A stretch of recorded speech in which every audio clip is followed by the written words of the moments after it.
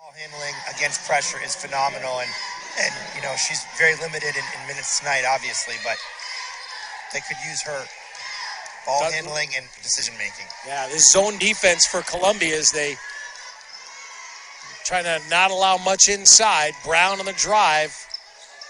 Ice for three on the line, and down it goes.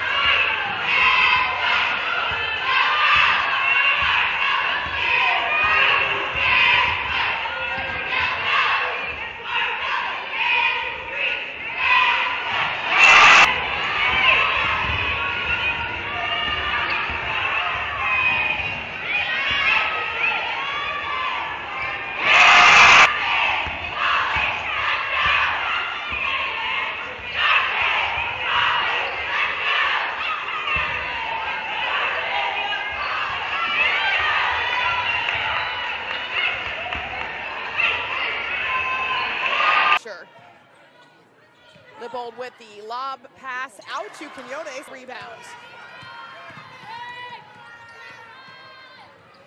This time it's a high-low pass. They go. Chania finds her teammates for threes, and we are tied again at 61. Quiñones turns, faces up against Lillian Kennedy, and now wants to get inside. She'll have a chance for the old-fashioned three-point. And Sienna Durr sprinting down the court to get that to be a 2-on-1, 3-on-1, and get the lay-in. Trailing by 1 point here as we approach the 2-minute mark in the fourth quarter. Shot clock down to 10 for Dartmouth yet again, and Lippold comes to get it. Shot clock at 5.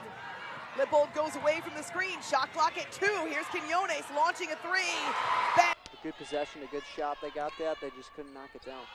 Quiñones jumper from the McKenna for Lippold. Louis, right side. Quiñones, another three-pointer. Got this one. Sense that it's going to be a game down to the wire. How physical these two teams are playing just midway through the third quarter. Lippold looking for an opportunity, finds Quiñones cutting. All in the second quarter. Lippold comes away with a steal. Quiñones for 3, knocks it down. What a turn. Twitter account did that for her. Just photoshopped it right onto her cheek. Quiñones, another three for Ice. Her third of the ball. Yeah, and Breedlove has made some of those shots throughout the year where she attacks two defenders and is able to finish strong. Louis trying to get around. Rotates it over for Quiñones, who's back in. And there have been so many shots from the Bears throughout the game that were just left short. And they typically make some of those shots. Well, you typically would see that effect more in the Saturday half of the Ivy League doubleheaders and the weekends, and not in the first game. And